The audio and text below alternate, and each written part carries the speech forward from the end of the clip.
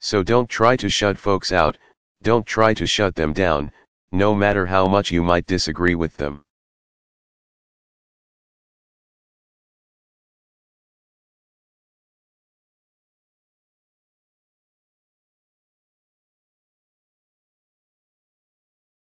There's been a trend around the country of trying to get colleges to disinvite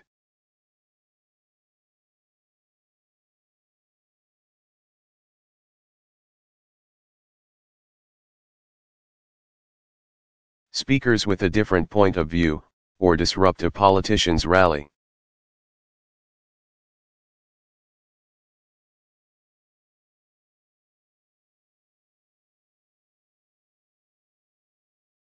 Don't do that, no matter how ridiculous or offensive you might find the things that come out of their mouths.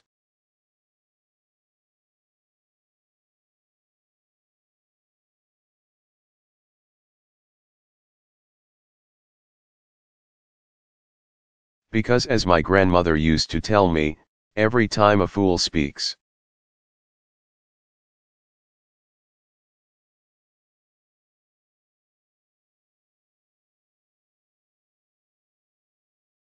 they are just advertising their own ignorance. Let them talk. Let them talk. If you don't,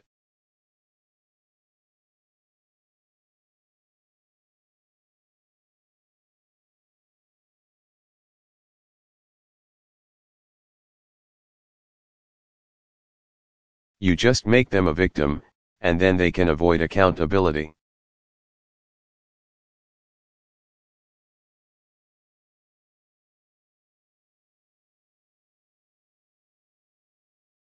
That doesn't mean you shouldn't challenge them.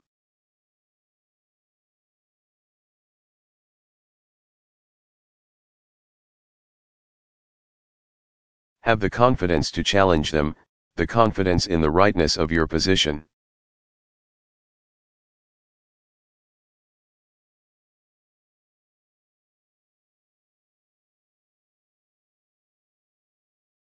There will be times when you shouldn't compromise your core values, your integrity.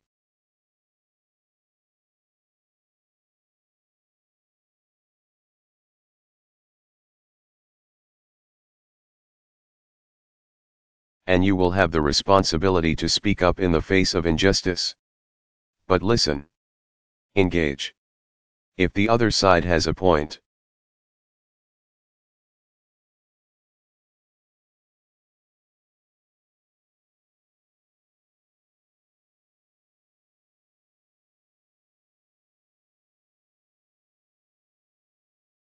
learn from them. If they're wrong, rebut them. Teach them. Beat them on the battlefield of ideas.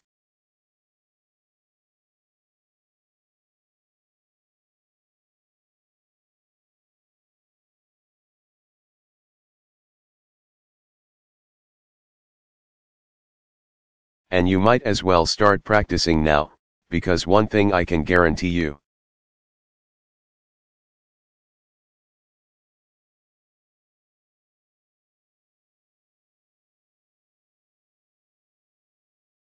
You will have to deal with ignorance, hatred, racism, foolishness, trifling folks.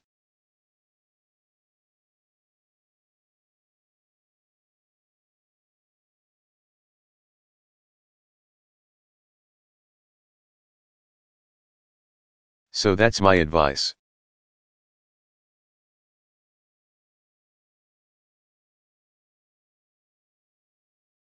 That's how you change things. Change isn't something that happens every 4 years or 8 years.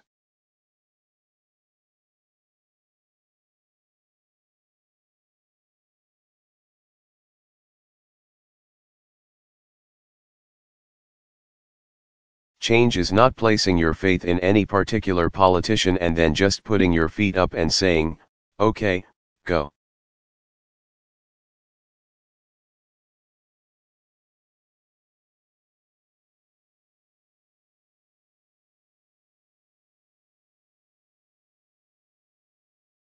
Change is the effort of committed citizens who hitch their wagons.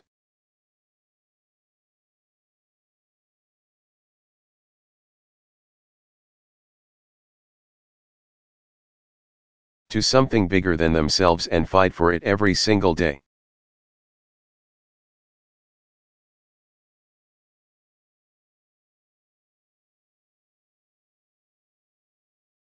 That's what Thurgood Marshall understood, a man who once walked this year.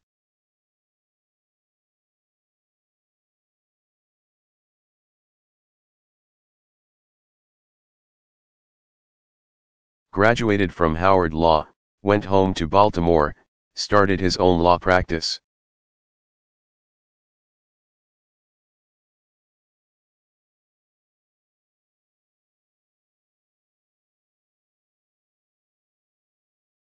He and his mentor, Charles Hamilton Houston, rolled up their sleeves and they set out to overturn segregation.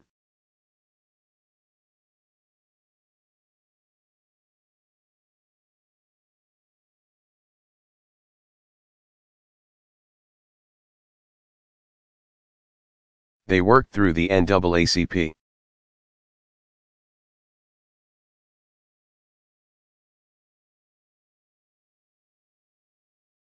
Filed dozens of lawsuits, fought dozens of cases.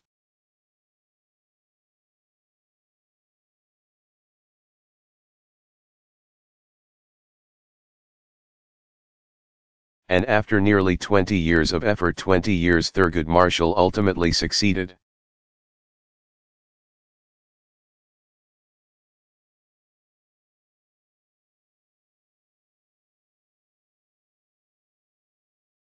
In bringing his righteous cause before the Supreme Court, and securing the ruling in Brown v.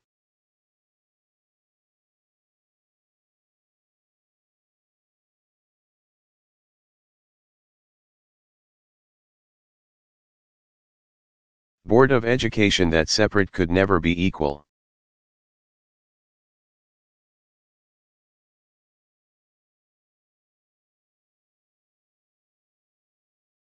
Marshall, Houston, they knew it would not be easy.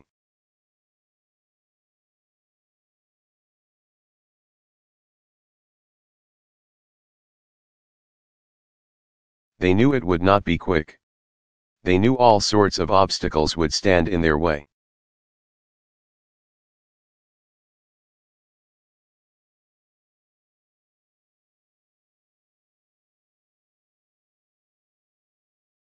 They knew that even if they won, that would just be the beginning of a longer march to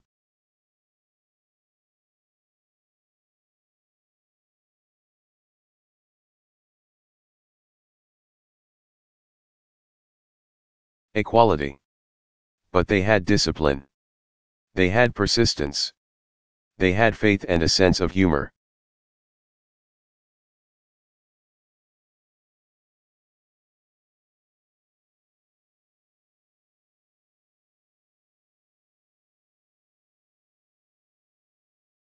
And they made life better for all Americans.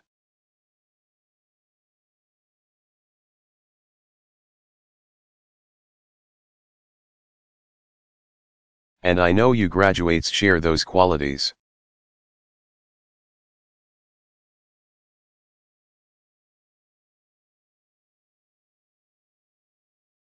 I know it because I've learned about some of the young people graduating here today.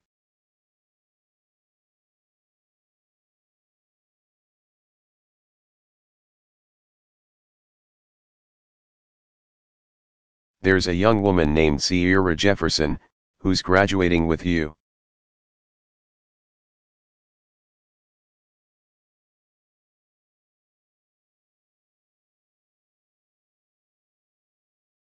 And I'm just going to use her as an example.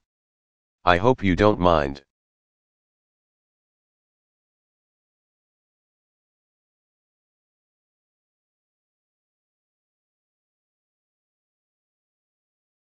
Sierra. Sierra grew up in Detroit and was raised by a poor single mom who worked 7 days a week in an auto plant.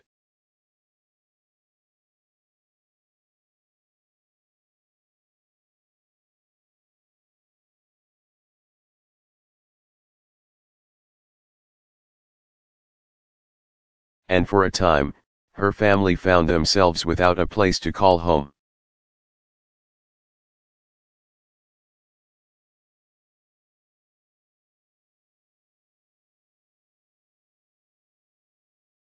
They bounced around between friends and family who might take them in.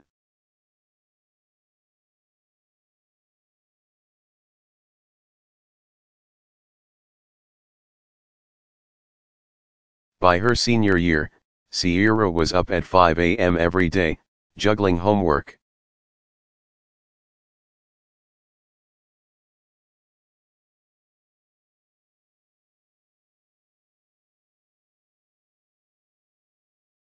Extracurricular activities, volunteering, all while taking care of her little sister.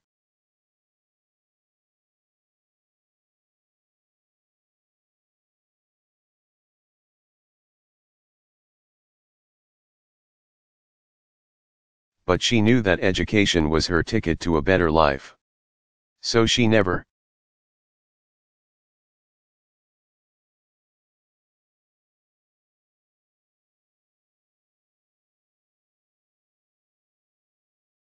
gave up, pushed herself to excel.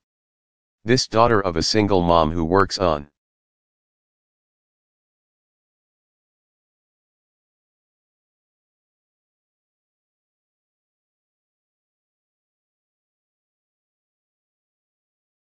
the assembly line turned down a full scholarship to Harvard to come to Howard.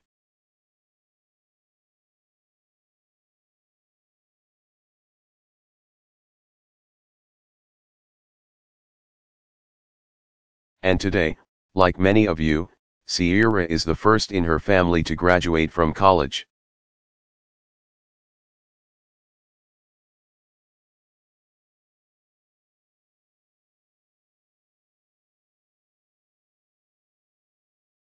And then, she says, she's going to go back to her hometown, just like Thurgood Marshall did.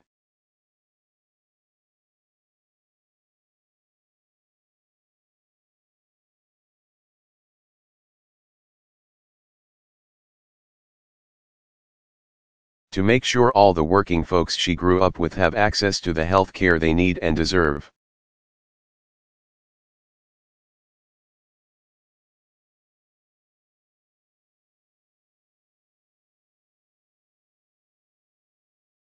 As she puts it, she's going to be a change agent.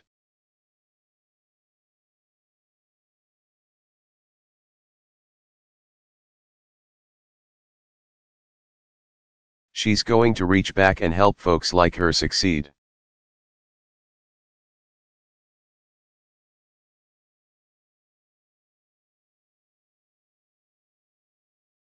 And people like Sierra are why I remain optimistic about America.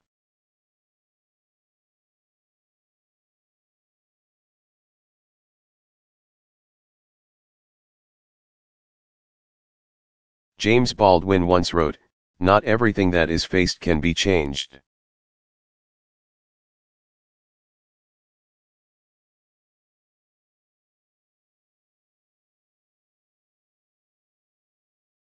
But nothing can be changed until it is faced.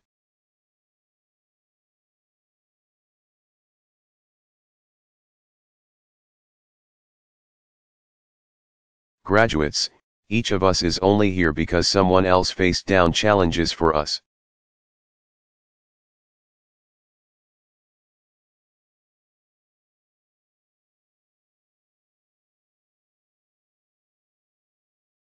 We are only who we are because someone else struggled and sacrificed for us.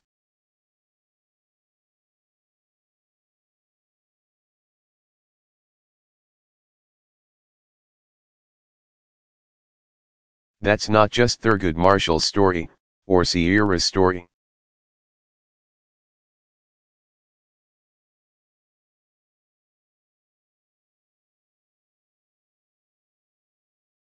Or my story, or your story. That is the story of America.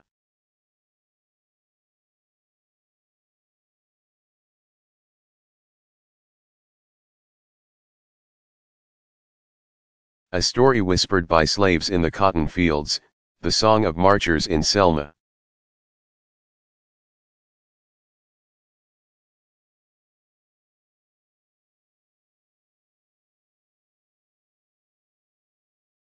The dream of a king in the shadow of Lincoln. The prayer of immigrants who set out for a new world.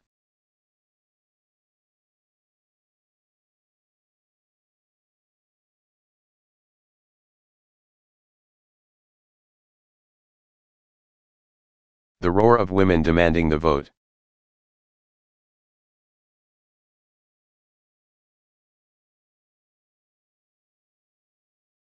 The rallying cry of workers who built America.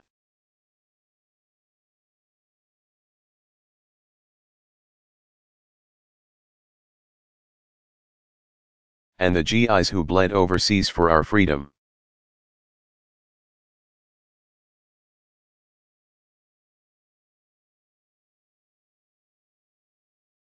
Now it's your turn.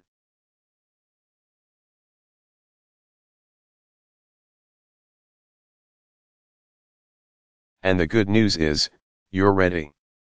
And when your journey seems too hard,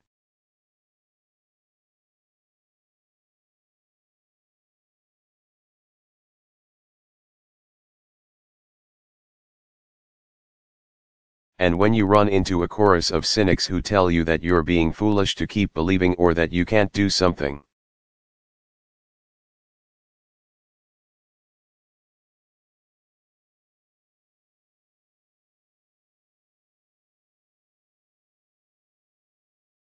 or that you should just give up, or you should just settle, you might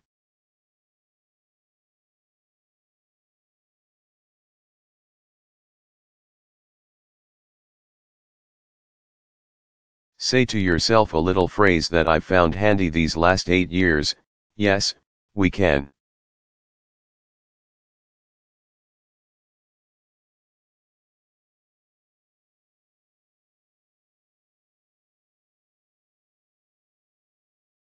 Congratulations, class of 2016.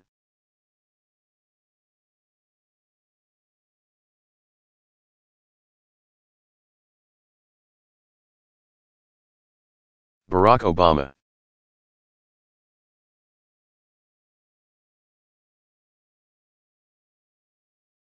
Speech at Hradčany Square in Prague.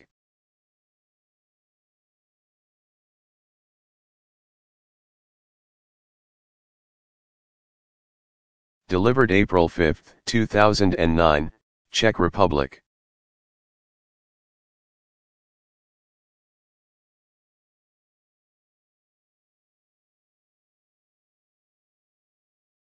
Thank you so much.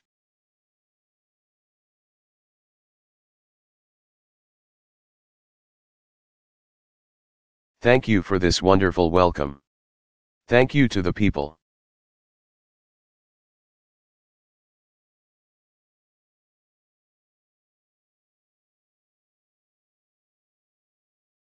Of Prague. Thank you to the people of the Czech Republic.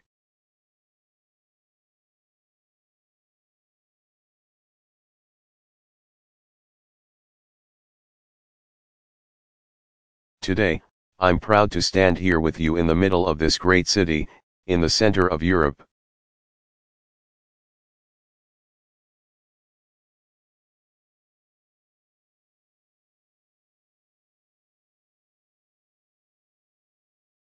And, to paraphrase one of my predecessors, I am also proud to be the man who brought Michelle Obama to Prague. Point 1.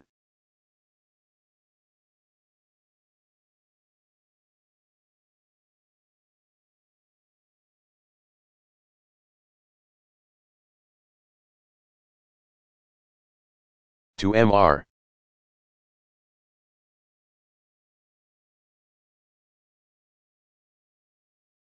President, Mr. Prime Minister, to all the dignitaries who are here, thank you for your extraordinary hospitality.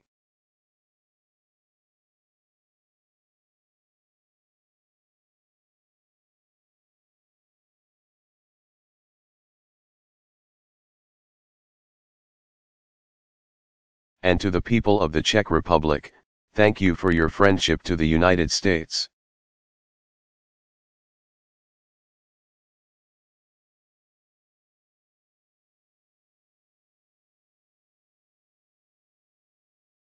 I've learned over many years to appreciate the good company and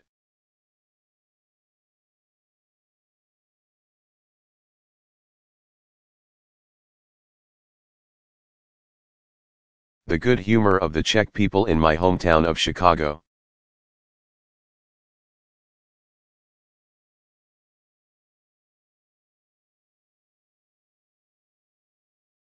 Behind me is a statue of a hero of the Czech people, Tomáš Masaryk.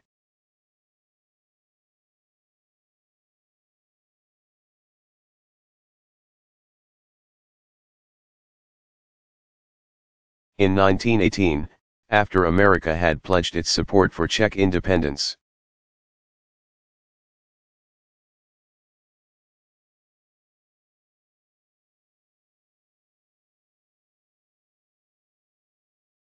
Masaryk spoke to a crowd in Chicago that was estimated to be over 100.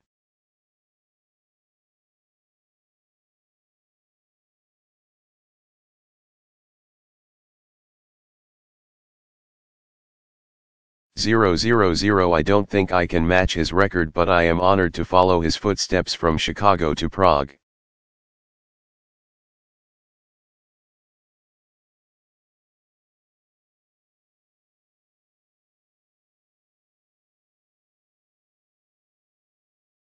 For over 1,000 years, Prague has set itself apart from any other city in any other place.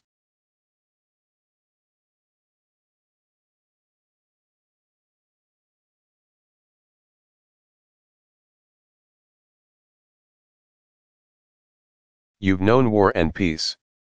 You've seen empires rise and fall. You've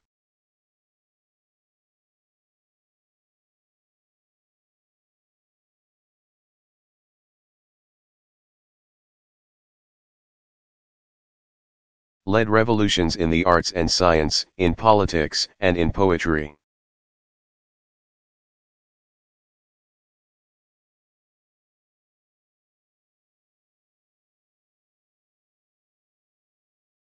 Through it all, the people of Prague have insisted on pursuing their own path, and defining their own destiny.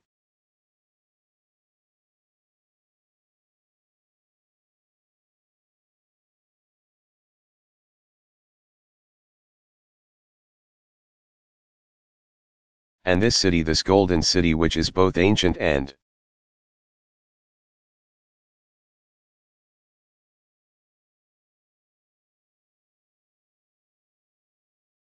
youthful, stands as a living monument to your unconquerable spirit.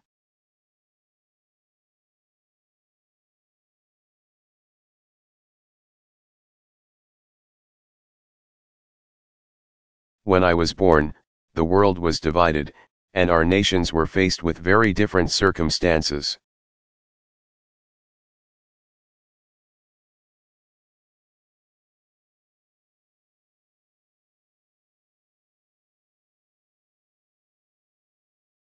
Few people would have predicted that someone like me would one day become the President of the United States.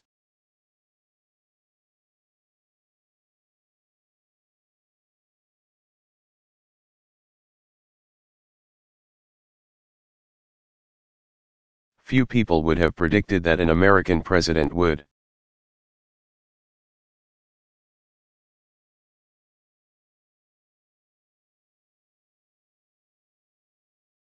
One day be permitted to speak to an audience like this in Prague.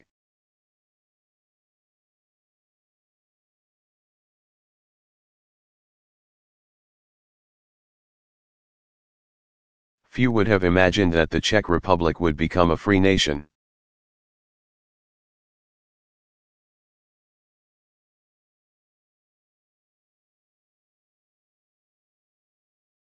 A member of NATO, a leader of a united Europe.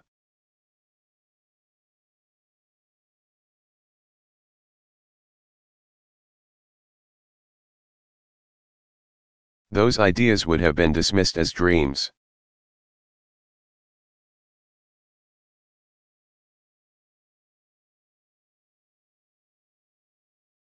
We are here today because enough people ignored the voices who told them that the world could not change.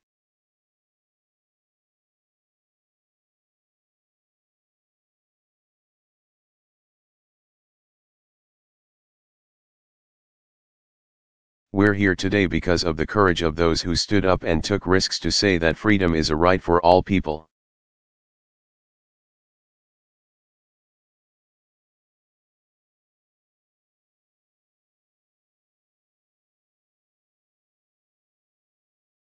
no matter what side of a wall they live on, and no matter what they look like.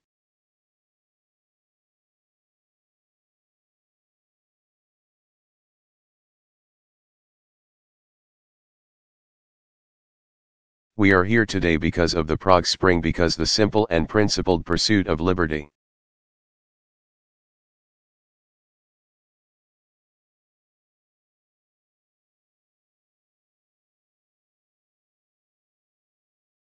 An opportunity shamed those who relied on the power of tanks and arms to put down the will of a people.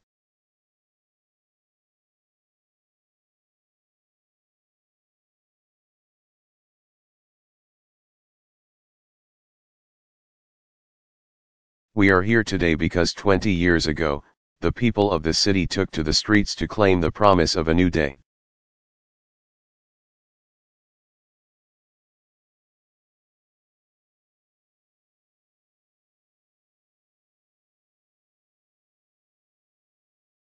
And the fundamental human rights that had been denied them for far too long.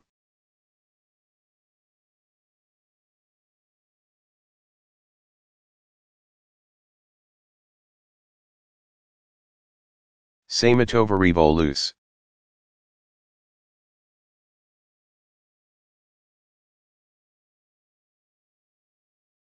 The Velvet Revolution taught us many things.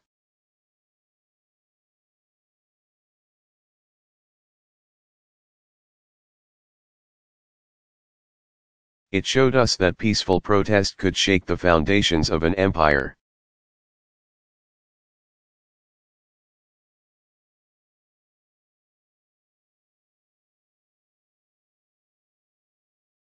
And expose the emptiness of an ideology.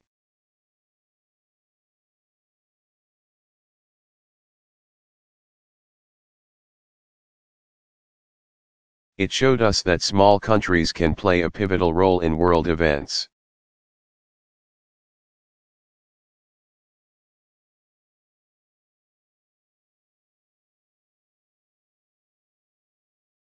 And that young people can lead the way in overcoming old conflicts.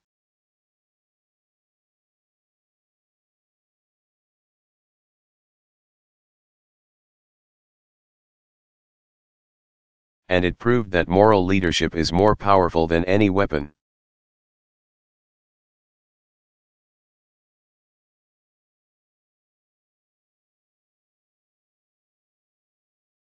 That's why I'm speaking to you in the center of a Europe that is peaceful.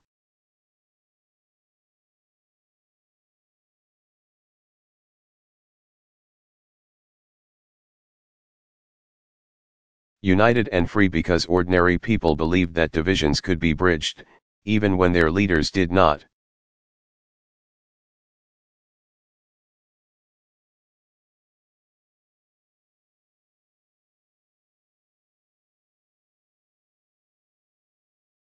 They believed that walls could come down, that peace could prevail.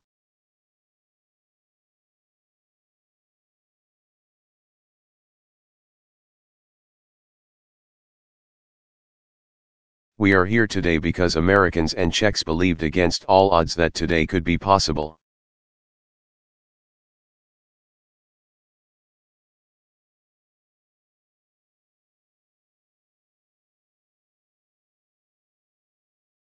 Now, we share this common history.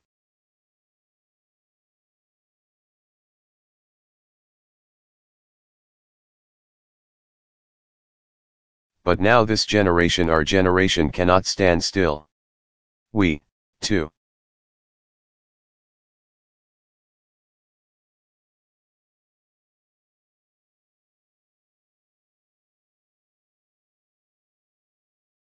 have a choice to make.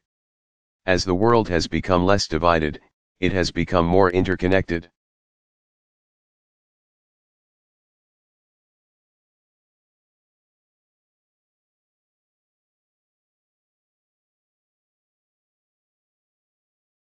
And we've seen events move faster than our ability to control them: a global economy in crisis, a changing climate.